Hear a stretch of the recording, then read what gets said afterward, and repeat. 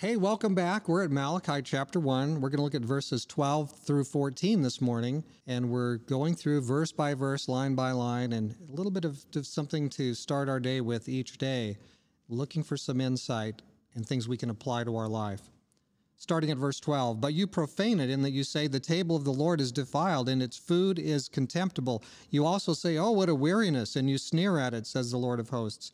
And you bring the stolen, the lame, and the sick. Thus you bring an offering?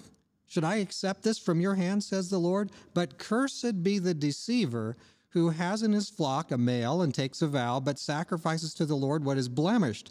For I am a great king, says the Lord of hosts, and my name is to be feared among the nations." So now there's a lot here that's similar to what we've had the last couple of mornings. God is talking to his people about their offerings, and their offerings have been the lame, the maimed, the deformed. And God says, no, you have to follow the counsel I've given you back in the book of Leviticus.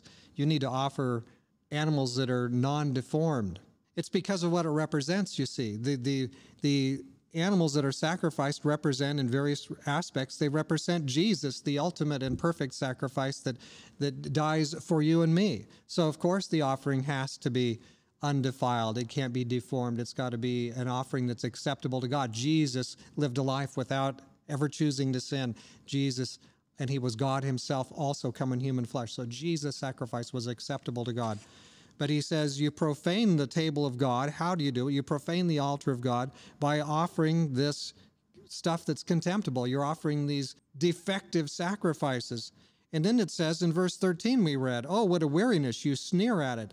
These priests are serving God. They're just kind of going and filling it out. They're being superficial. They're just doing, kind of dragging around, doing what they have to do. Their heart's not in it.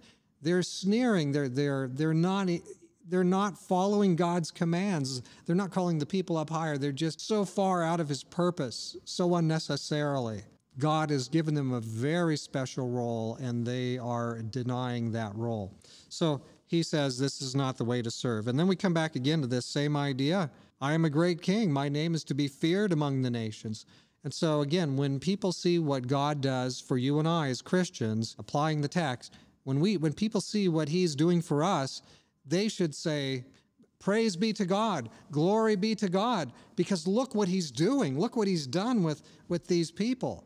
That's what it should be. It shouldn't be, oh, another batch of hypocrites. Planet Earth needed a few more hypocrites in the midst. That shouldn't be the way it should be. But God's name will be good. How is anybody going to know what God is like when God works through his people? If we're his people, he's working through his people. If our life isn't there, how are people going to understand what God is like? So we are representatives of Jesus. We are representatives of the King of Heaven, and our life should be right, and we should certainly not do anything in a sneering or superficial or a cheap spiritual way, but we should always be coming up higher and higher toward the kingdom. Let's pray. Dear Father in heaven, as we look at your counsel to your servant Malachi, or through your servant Malachi to us, we are called to come up higher. We are called to take spiritual things more seriously. We're called to give a witness that will draw toward your kingdom rather than a witness that would repel away from Jesus. Please, Lord, use us in this way.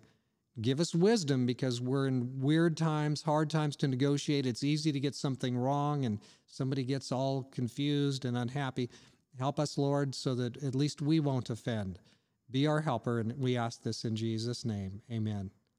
And I believe, friend, God can help you and I to speak a word that is a word in season, a word that's proper, that's right for that time, that experience, that moment, that won't necessarily offend. But sometimes we will say things that people will be unhappy about no matter how we say them. So we just need to be led by God's Spirit so that whatever we're saying will be proper for that situation. Well, God can be our guide, and he will be our guide, and may he be with you through the rest of this day. God be with you.